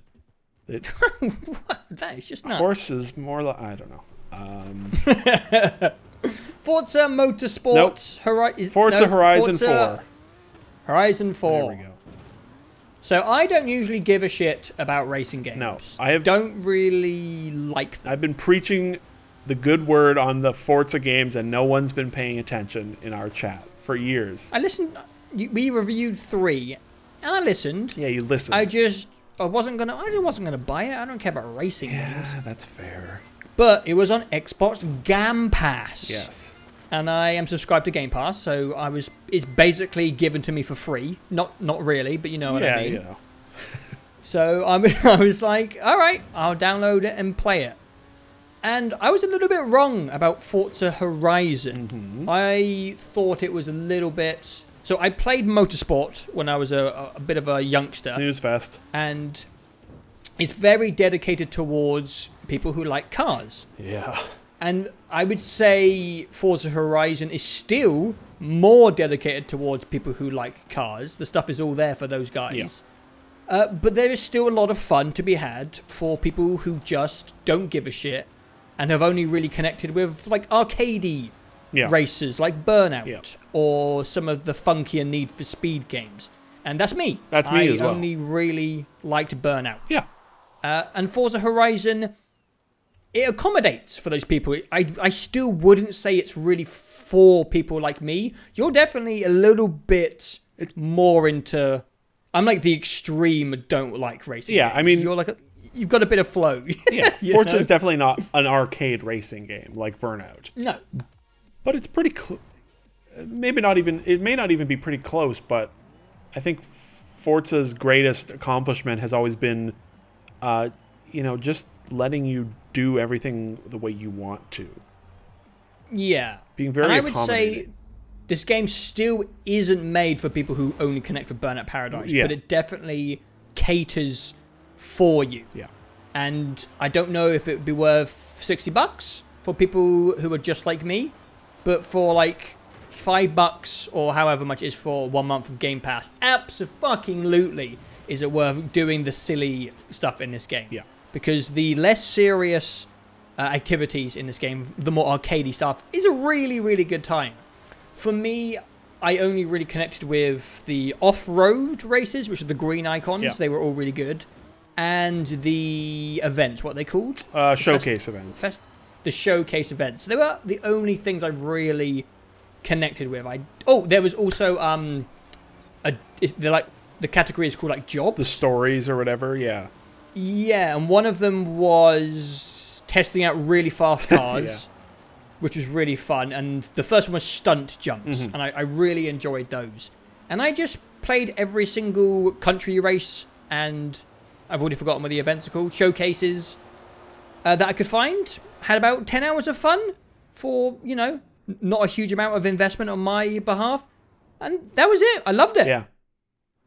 I basically just wanted to get my overall conclusion out of the way because I played a very small amount in comparison to you. You're taking a more deep dive into the experience and can probably review it better than I can. But just as someone who only really plays arcade shooters, to anyone out there who can relate to my feels on the genre, I would still recommend it because there's some really fun, non-serious stuff in this game. Yeah, that's like the first thing I have written down in my notes. I mean, Forza, I've played 2, 3, and 4. I did not play the first one on the 360. But they've always been good about, giving you lots of different types of races to do. Something about 4 feels goofier than it has before. Part of that is due to the really amazing customization of cars, and more specifically, the player character as well. They put dumb horns in. Like, one of the horns is the Windows XP shutdown noise, which is just, what a genius move. And, you can create your character and customize them, and you can get exotic Wellington boots and the dab emote and floss, and you can, when you go to interact with the beauty spots and your character is just dabbing in the background of this majestic English landscape, and you're like, this is just so fucking stupid. The game has a great sense of, irreverent humor, I think, and they don't really force it towards you. It's sort of just in the sides for you to choose to engage with. And being someone that likes to engage with that stuff, Forza 4 made me laugh more than I was expecting. What I've always liked about them is that ability where they just let you do the races you want to do. You're going to progress. You can tune the difficulty however the hell you want. You're going to progress. You know, it's been a series that's been very friendly, very relaxing.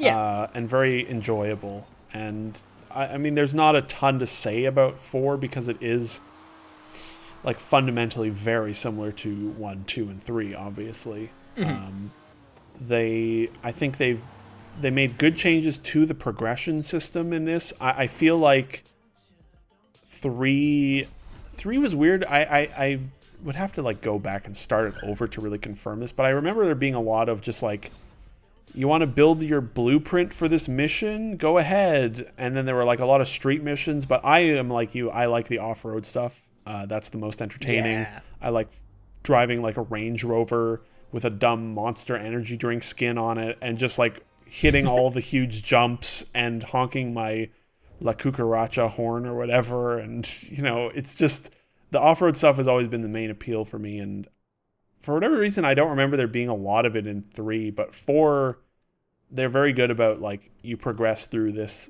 and you're unlocking everything else, or enough of everything else. You know, you just, if you get to an off-road event and it's like, oh, you have to drive a big pickup truck, you're like, I don't want to do that. I'm going to change, you know, you just go into the blueprints and be like, I'm going to change it to be Subarus or whatever, because those are more fun. That's cool. The new stuff... What's the new things are really the online and the seasons. Yeah, the seasons were cool. Yeah, so one of the things I would say is a little disappointing about 4 is the map. I think the map is it feels smaller and less varied than 3. 3 was a very large Australian map with jungle and beach and desert and city, and this feels a little more like you know, what England is, which is, hey, yo, do you like green hills? Yeah. Which is not a bad thing. But the map is a little smaller and less varied. But they make up for that with the seasons, which change every week. All 4 seasons. And they... Very generous to give us British people a summer. That was pretty nice. And a pretty snowy winter as well, which I was a little surprised at. Yeah. We see them occasionally. Yeah. The sunny summer is probably a little bit of a fantasy. Yes. Yeah. Maybe fiction. Not anymore. I don't know. That last summer sounded like it was pretty horrible. Yeah, it was for everyone.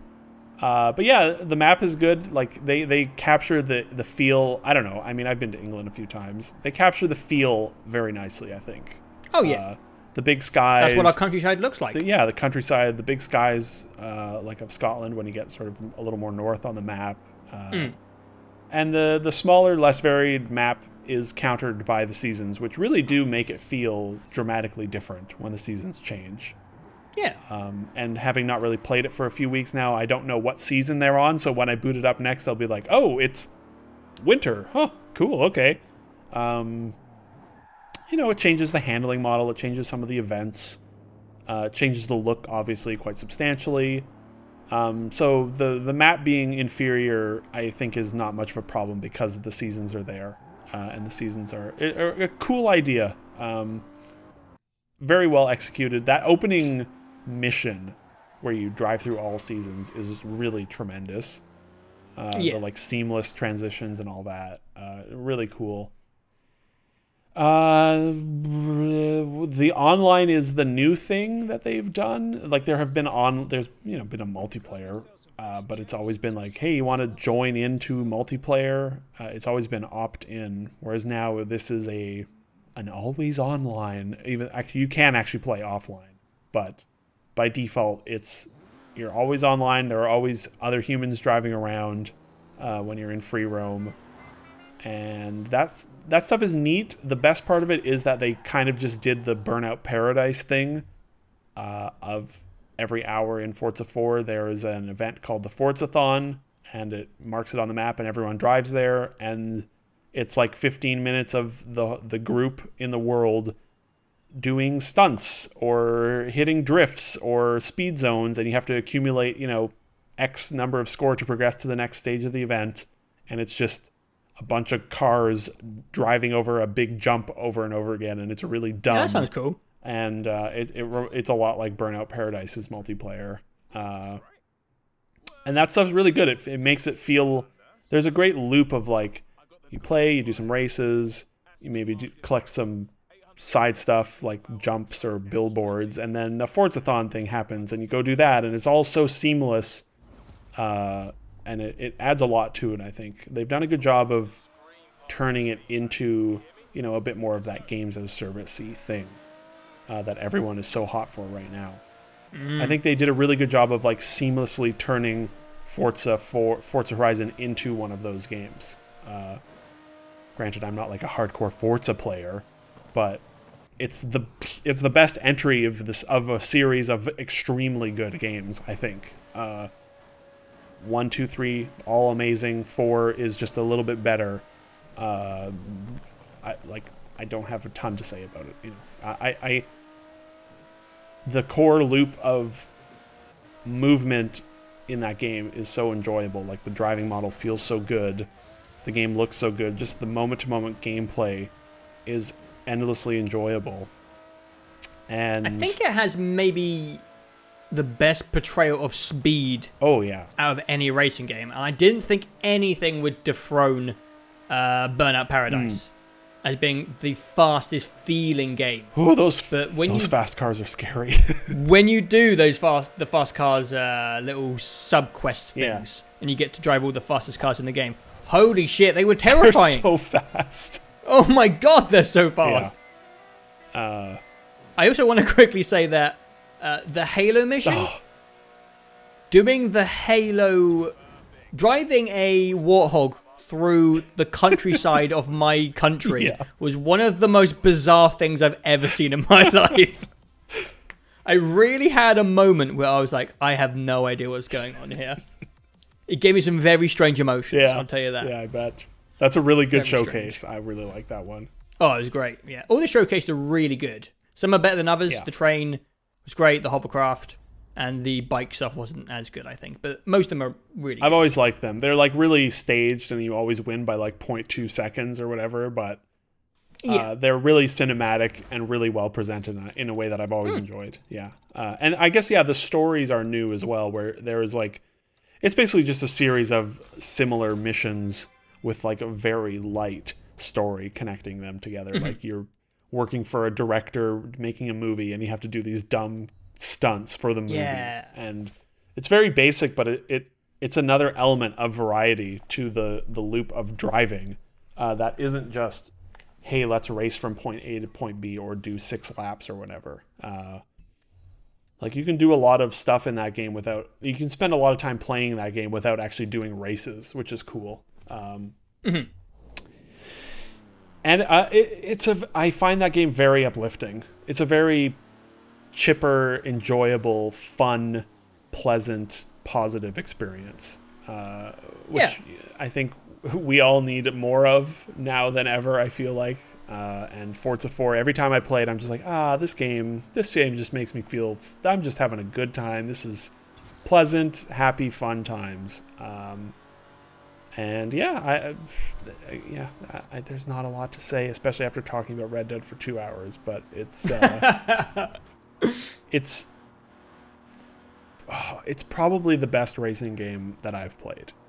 I obviously don't really have a very strong opinion when it comes to that. Yeah, I haven't played many either, but Burnout. But I was very, very happy to get like a solid 10 to 15 hours out of a game I had no interest in, and I downloaded just to try. And I would recommend it to people who don't even like racing games. You're not going to get your money's worth compared to people who do like racing games, but there's still stuff in there to enjoy. Yeah, and that's the Forza thing, is just it's very friendly and accommodating to whatever play style you want. I remember when I went into the car customization, and I saw like how deep it went, and I was like, holy shit. Oh, it's crazy. This is the real deal for people who want this I've never stuff. touched any of it.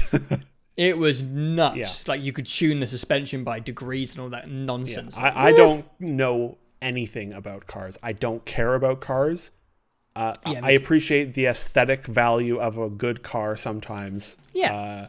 And I have certain, mild nostalgia for some cars, like the good old James Bond Aston Martin, But, I don't care about cars, but I've always enjoyed the Forza Horizon games because they're friendly and they've got personality. And 4 has the most personality of any racing game I've played since Burnout Paradise. Racing games have been very cold and very we love cars, and this is a game about racing cars, and we're going to talk about how much... and it's just fuck off, I don't care. And Forza's just dab, dab, dab, we don't care either, yeah. I mean, they do care. They do, but they don't... I know what you're saying. They don't force it on you. No, not at all. But man, if you are a fan of cars, this might be the best racing game ever. Yeah. The detail, I don't know if you ever peeked in the models where you can sit inside the car. Oh, yeah. It's nuts. Yeah. Holy shit, this game looks amazing. Oh, yeah. God, we've said that so many times this year. Video games just look ridiculous. Yeah, they jumped a lot this year. Yeah, I played all of Forza on my TV, but playing with my PC plugged into my TV. So 4K, nice. 60, HDR. Regularly, I thought this is the best looking thing I've ever seen in my life. But I feel like I feel that way more often than not now, where it's just this is the best looking thing I've ever seen. Holy shit. It's a little depressing to me that Forza Horizon 3 and 4 are Microsoft's best reviewed, most successful games this generation, because they are still just racing games. But let's not go down that rabbit hole. But they are so very, very good. And I like you said, Game Pass is cheap. You can play it on your PC. The PC port is tremendous. If you've ever enjoyed racing games, I think Forza 4 is right up there, and will make pretty much anyone happy. If you have ever enjoyed racing, you should play it, because you will find some enjoyment in 4 for sure. Because you can just tailor it to whatever you want, which is very smart. Yeah. Now let's talk about Assassin's Creed Odyssey. Well, that was our longest talk on one game, for sure. We didn't do no, we didn't. I was going to say, if we had done a proper review of Witcher 3, that probably would have been similarly lengthy, but we never did. So I guess this is probably the biggest, longest, and most popular game we've ever done a review of, I think. I feel like. Probably, yeah. Christ, that was less of a review and more of a movie. Buckle in, listeners. Yeah. Drop all the comments you want about how fucking stupid long this thing is. We deserve it. We deserve it. They've been saying it for 6 years, and we're not changing it. Yeah. Get used to it. Thankfully, there are no more video games coming out ever again, so we don't have to. What do we have for November? We have some stuff, but what will we be talking about? Let's see. Hitman 2? We'll definitely review Hitman 2. I will review Fallout 76. Fantastic. You won't be playing it. Maybe. Will we bother talk? Sorry, go on. Just say maybe Battlefield? I was going to say the same thing. Will we review Battlefield? I don't know. Maybe we'll just throw it in there at the end. Do we care to just talk about... Yeah, maybe just throw it in, how it feels? I don't know. We'll figure it out. Hitman, definitely. Fallout, almost certainly. Yes. That might be enough. Yes, we will see how much we play of all those things. Yes. You know what I'm saying. Anyway, thank you if you've stuck around for this entire marathon of us talking mostly about Red Dead Redemption 2.